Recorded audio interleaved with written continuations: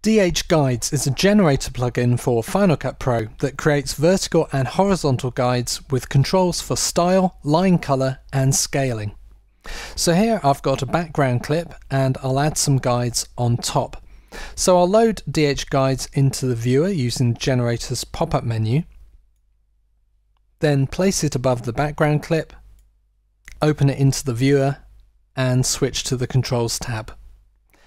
DH Guides gives 2 vertical and 2 horizontal guides, and their position can be adjusted with the left, right, top and bottom sliders.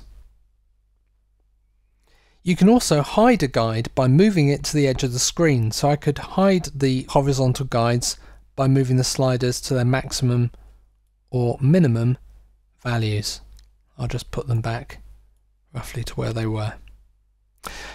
On the vertical and horizontal guide controls, there's also an option to scale the distance between the guides.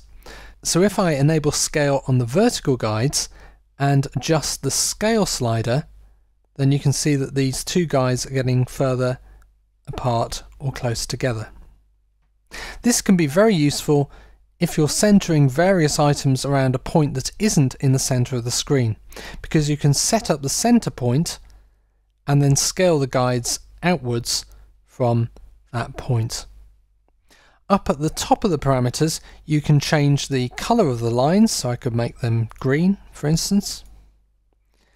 And there's also a pop-up menu to choose different types. So I can also have inner dim, which dims down the central area of the guides, or outer dim, which dims down the area outside the guides.